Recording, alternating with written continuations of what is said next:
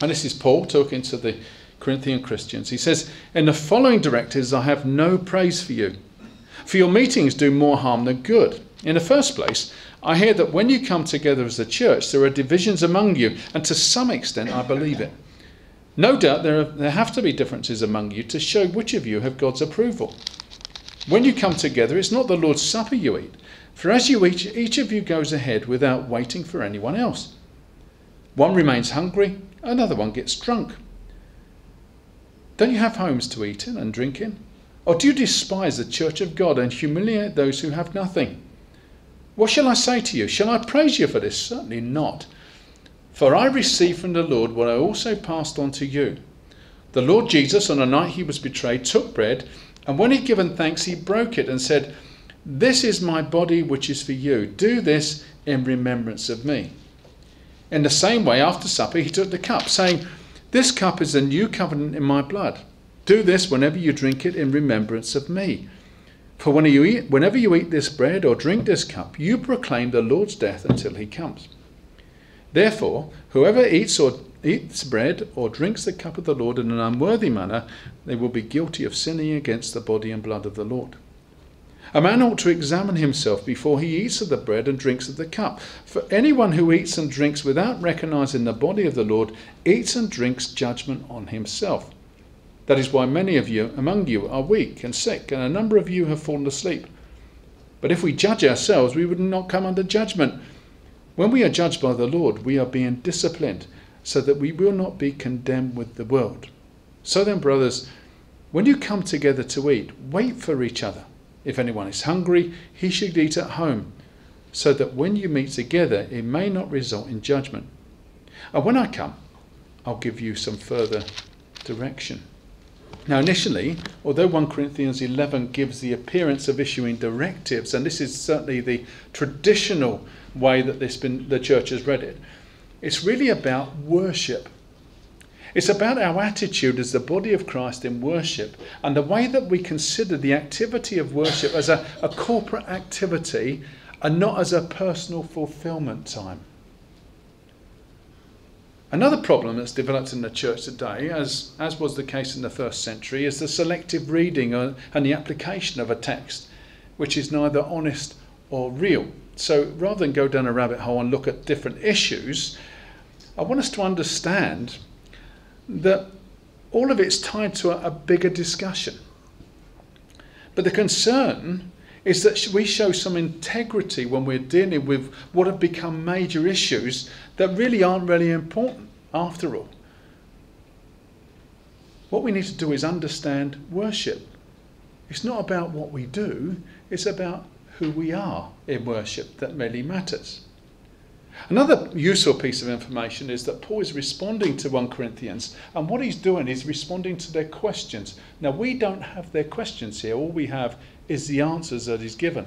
So it's a bit of a puzzle, isn't it? Because actually, if we knew what the questions are, we can make perfect sense of this. And I suppose that's why we're always tussling this one about. And this means that we have to be very, very careful to consider the context of what we're studying without compromising its original meaning, in order to make an appropriate application to our today's situation. Now, if we can grasp that, then true liberty can be experienced.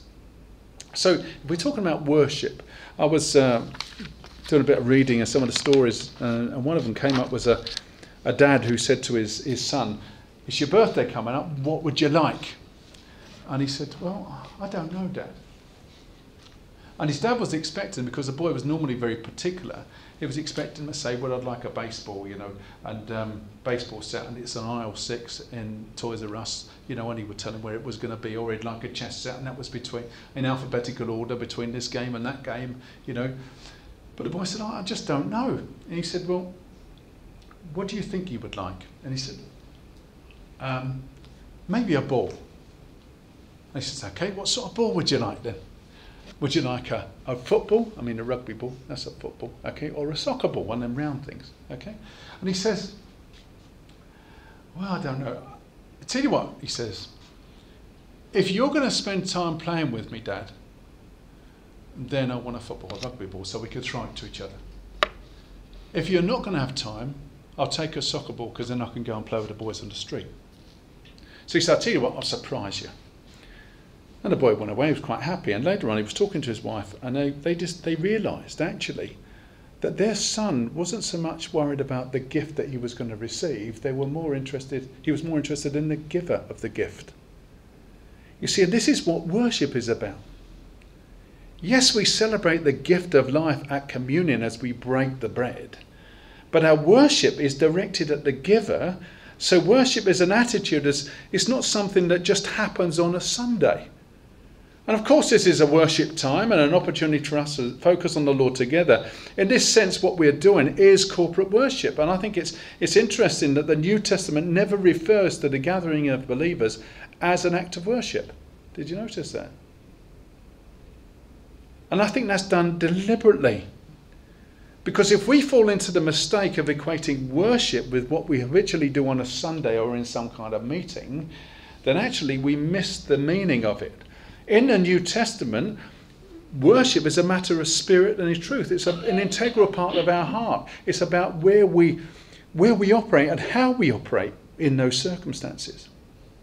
So your first heading, if you want it this morning, is the heart of worship.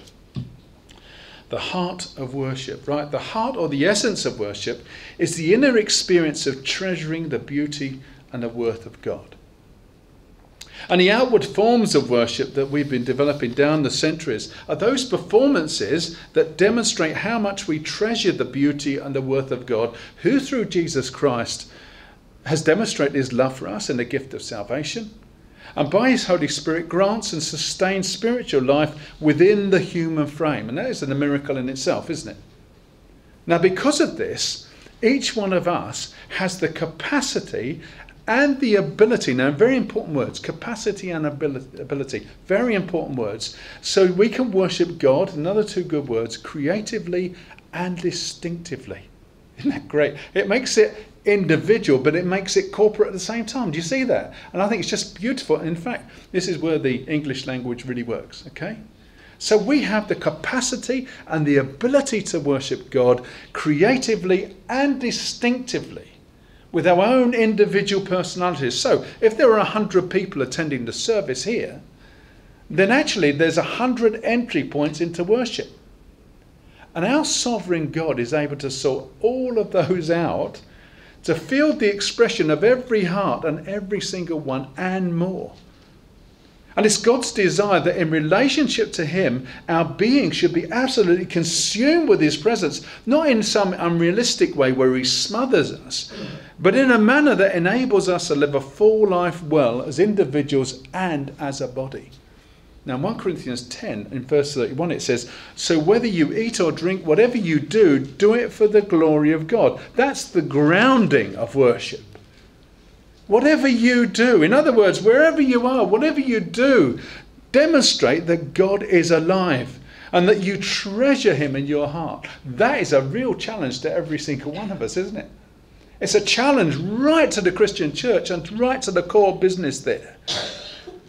It changes everything, what we think, where we go, the decisions we make. Everything should reflect the worship of God. Now, you know, if we were to do a straw poll of our neighbours, of our workmates, of the places we visit regularly, of the community here in Beacon Lough even, what would they say about us? Do they see God in our dealings with them? What's it Paul says to the Colossians? I love this passage. Let the peace of Christ rule in your hearts. Since as members of one body you were called to peace, and be thankful. Let the word of Christ dwell in you richly as you teach and admonish one another with all wisdom, and as you sing psalms and hymns and spiritual songs with gratitude in your hearts to God. And whatever you do, whether in word or deed, do it in the name of the Lord Jesus, giving thanks to God the Father through him. God's not calling you to be some kind of holy willy, you know, who puts on this pretense and this big smile. He's talking about you being the real you that you are meant to be in worship. You know, if we were going to a sporting event or to a concert, what would be the best seats? Have you noticed that when you go into a concert, that you can go online now and you can actually choose your seats? If you go to the pictures, you can do that now. They turn it around and say, where would you like to sit, sir? And I know exactly the best place in the cinema, so I always say, I want that seat. If you're in a concert, maybe it's centre stage or front row. But I'll tell you something, when it comes to a Sunday morning service, no one sits in the front row. There are exceptions, of course. But just as if to burst your bubble, regardless where you sit in church, everyone gets a front seat in church. Everyone is in the presence of God. It doesn't matter where you sit. And of course we can see God in our everyday lives. We can see him in nature. We can see him in everyday events in our life. We should be looking to see God all around us and in all these events. But here, as a church, this is where we get the best view of God. And here, we get a better view. This is where all the distractions and all the obstacles in our life should take the back seat, while our relationship with God takes the front seat and we meet him together. In the gathered life of the church, the communion meal has produced for us a point of focus where we gather around the Lord's table. This belongs to him. It's free from man's judgment or rule. And as we are here together, our focus is free from all that judgment. It's drawn to him who is the head of the table. And this is a time of reflection. We have the opportunity to remember this. Because of Jesus, we have new life. Because of Jesus, we have the whole new family. And because of Jesus, we have a wealth of experience that without him we would never have had. If there is splendor in our worship, then we will truly bask in the glory and beauty of God and the richness of his goodness and grace that actually he's lavished on us. We talked about it already. How great is the love the Father has lavished upon us that we should be called the children of God, and that is what we are. Marva Dawn, brilliant writer, she says, worship that immerses us in the splendor of God's shalom and creation design will give us a vision of much better practices for living. Songs and texts and preaching and prayers will help us to form us into the peacemakers and justice builders we're meant to be, into chaste friends and faithful lovers. Worship that resists the cry for instant gratification, moreover, contributes to the building of these virtues. You know, we can be so much more, but our worship around his table takes us beyond ourselves. Sure, it's good for us as individuals to worship, but it is together as a body that we come. And we need to move away from the notion that intimacy with God is something that is cozy and depends on some kind of sentimental approach. Because all that happens is that those who don't experience the same feelings are distant, and we miss the point of public celebration, which is designed for all believers to enter regardless of age or gender or social status. You know, we should worship him with every ounce of respect and reverence that we can muster because, you know, he's the King of the universe. But at the same time, we've got to remember that he's our Father, that he wants a warm, he wants a close and loving relationship with us. And I recognise that there has to be a balance here. And the trouble is we have a problem with that, don't we? But if our relationship with him is right, and by this I mean in our whole being, physical and spiritual, then we will find a level or a balance at which we can operate in a full way. You see, worship that has as its focus participation in God will actually welcome in and develop the communion of saints as the true community that is created in the image of God, who is completely relational. If we were to look back, you know, in the earlier verses, we would actually see the functional submission in the Godhead that regards every person in the Godhead as equal. Now, in the same way, the church is to express these qualities in community, to understand that all of us are on level ground, that God has called us to be his children, and all of us mean exactly the same and are valued exactly the same. This means that we don't have to go it alone. We don't have to distance ourselves. We have a responsibility and a duty to give and give and give to the body of Christ, because to fail in this area is to deny our identity as a child of God, and that is not worship. What does Paul say? 1 Corinthians 10, therefore, my dear friends, flee from idolatry. When he wants you to get away from something, Paul says flee from it. Run away from it. I speak to sensible people. Judge for yourselves what I say. It's not the cup of thanksgiving for which we give thanks a participation in the blood of Christ, and is not the bread that we break a participation. Say it again. It's not the bread that we break a participation in the body of Christ, because there is one loaf. We who are many are one body, for we all partake of the one loaf. See, that is the heart of worship. Secondly, the meal that challenges believers to reality. You know, I read a lovely story of a man called Pat Novak. He's a hospital chaplain. And it tells the story of John. He was a man in his 60s who hadn't responded to any treatment. Medical tests, psychological tests had been clear. He hadn't been able to swallow for weeks, and he was just wasting away. The medics did all they could. And finally, and as someone who's been a hospital chaplain, I understand this perfectly well, after they'd done everything, they called the chaplain's office. Things are desperate, Padre, would you come? You know, I've heard that so many times. So the chaplain went into the room, and poor old John was sitting there, and he's just fading away. And of course, as chaplain, certainly in his case, he wasn't allowed to offer communion or talk directly about the gospel. But he said to the guy, would you like to take communion? And John, this guy was dying, broke down. I can't, he says. I've sinned and I can't be forgiven. Well, Pat took some time. He explained to him that actually his sins could be forgiven. And he led him to the Lord.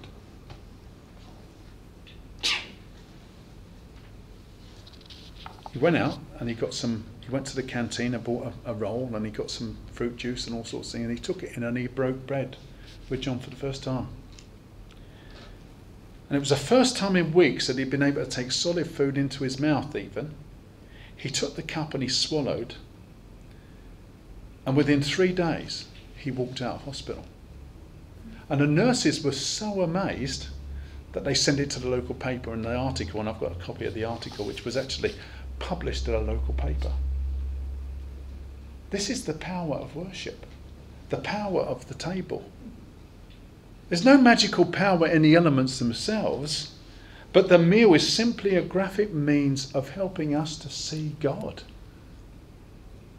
And this is so different from our society in which we live with. It's advertising that plays on our fears and our desires. You know, the stuff they throw at us through the telly, it doesn't really make any sense, does it? Do you remember that Levi's advert? I still can't try to work it out. And there was this young couple running in these pair of Levi's, and they were running through walls. And then they were running along the side of a building with trees going out the building. What was that about? I still haven't got it. There's another one, a cat that flies through walls. Have you seen that one? Like something doing cat food.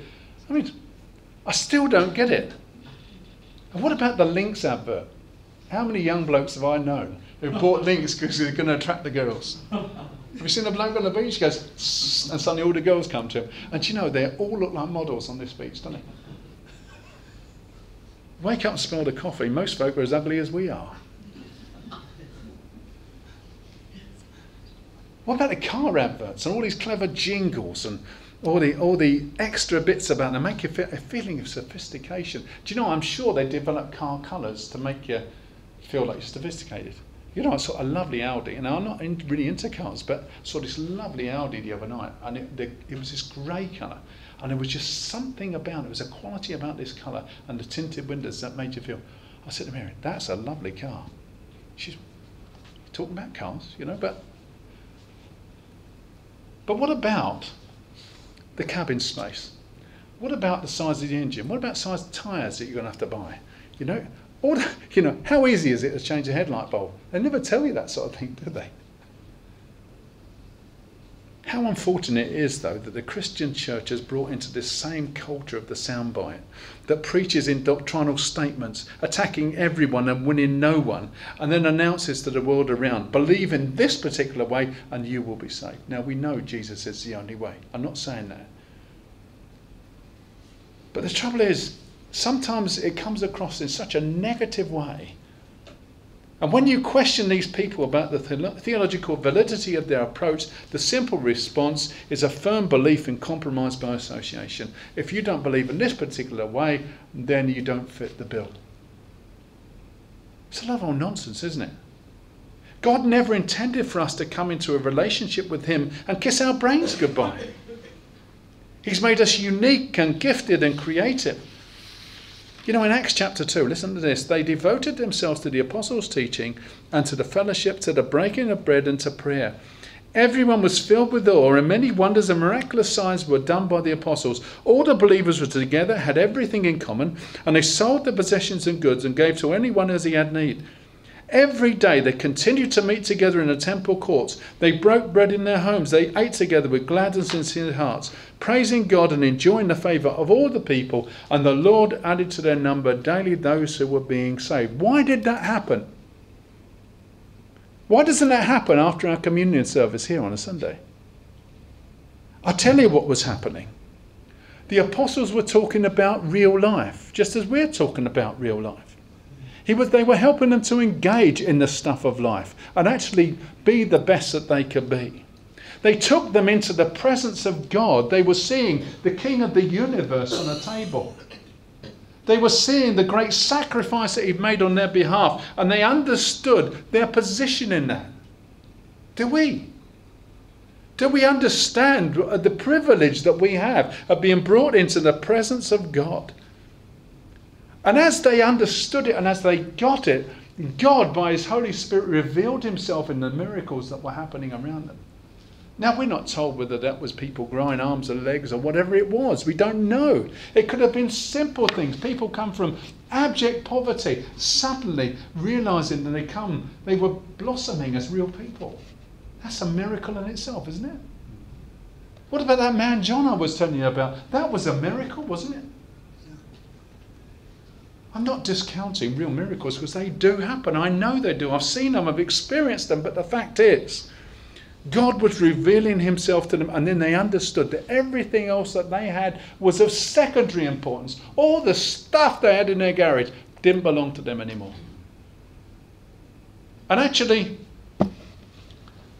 having 6 different kinds of spanners in your box doesn't put food on someone's table. So they went and sold the extras.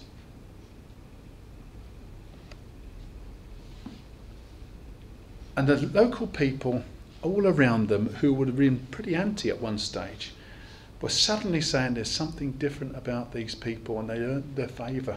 People wanted to know them, but people understood that if you wanted to be a Christian, it was a serious business. And loads of people would have been on the fringes all the time, wanting to know more, but not quite being there. But the Lord added to their number daily those who were being saved. You know, by the time the church had developed in Corinth, there was a plethora of people in the church from so many different backgrounds. And the problem was, they didn't cope with it very well. And quickly they moved into a routine and they became as secular as the world around them. Even the breaking of bread service was lost in the behaviour of the wealthy, because they would hold a banquet, you see. And then sometimes they even divided the congregation up by social status. And they would gorge themselves on food and drink. And by the time the poorer folk arrived, there was very little, if anything, left. And the Apostle Paul rebuked them over this. And he pointed out that this was making a mockery of the gospel they say they believed. For it is by grace you have been saved through faith. This isn't of yourselves, it's a gift of God. Not by works, so no one can boast. Because we are God's workmanship, created in Christ Jesus to do good works which God has prepared in advance for us to do. Isn't that amazing? God has got it all in hand. And at this point in the history of the church, they weren't referred to as Christians. They actually never had a name. They were described by what was happening to them, by what was happening in them, and by what was happening through them. And I wonder, could that be the same said of us? The demonstration we have at this table is so different. Here we see God, Father, Son, and Holy Spirit in all his glory. We see his sovereignty as the author of salvation. We see his compassion. We see his mercy. We see his grace. We see the integrity of his sacrifice, because he is true to his word inasmuch as he would never ask us to do something he wasn't prepared to do himself. That's how far God is prepared to go. How far are you prepared to go? We see this power in the way that the simplicity the meal speaks of. It binds us together, and it's meant to spur us onto service. I saw Jesus last week. He was wearing blue jeans and an old shirt. He was in the church building. He was alone and working hard. For just a moment, he looked like one of our church members. But it was Jesus, all right. I could tell by his smile. I saw Jesus last Sunday. He was teaching a Bible class. He didn't really talk loud or use long words, but you could tell he believed what he said. For just a minute, he looked like the Sunday school teacher. But it was Jesus. I could tell by his loving voice. I saw Jesus yesterday. He was at the hospital visiting a friend who was sick. They prayed together quietly. For just a minute, he looked like Brother Jones. But I could tell it was Jesus.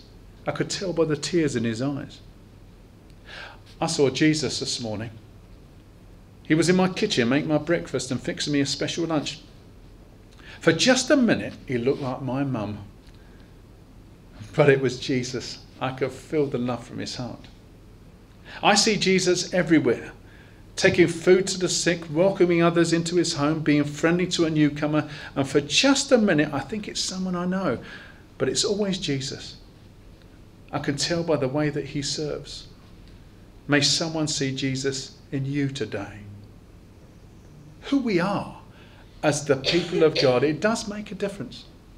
How we worship as the people of God, it really makes a difference. The communion meal brings us to the essence of worship. And do you know something? It confirms that we're not alone, that we are members of the body of Christ. Let's pray together, shall we? We thank you, our Heavenly Father, for your body, the church. We thank you that you've called us to be one and to enter into your presence and know the glory of your being. And we thank you that we can come as ordinary folk, as the one loaf, knowing that we are there to be broken if necessary. Inspire us, we pray, by your sacrifice. Inspire us by your love and your life too. And help us to be the very best we can be. For we ask it in Jesus' name and for his glory alone. Amen.